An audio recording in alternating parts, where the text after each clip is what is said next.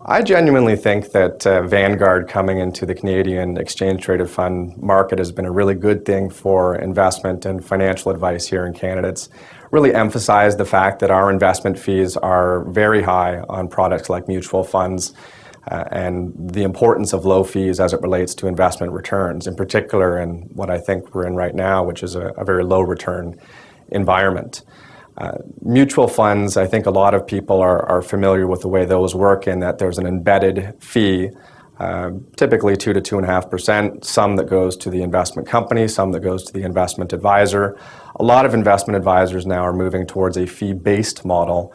where rather than selling mutual funds, they'll sell individual stocks and bonds and perhaps charge a percentage of your overall investments as a flat fee, which may be in the 1% to 2% range, depending on how much money you've got invested with them. I've got a little bit of a bias, being a fee-only financial planner, feeling that that's a great way to go at your financial planning because you're actually paying for exactly what you're getting. You're buying time, you're paying for time, whether you're paying an hourly fee or an annual rate, you're getting genuine tax planning, estate planning, and financial advice from an advisor who can help you out with your investment strategies, your asset allocation, your tax reduction as it relates to investments. And there's a lot of people these days that I think are going more of a do-it-yourself route and buying exchange-traded funds like those offered by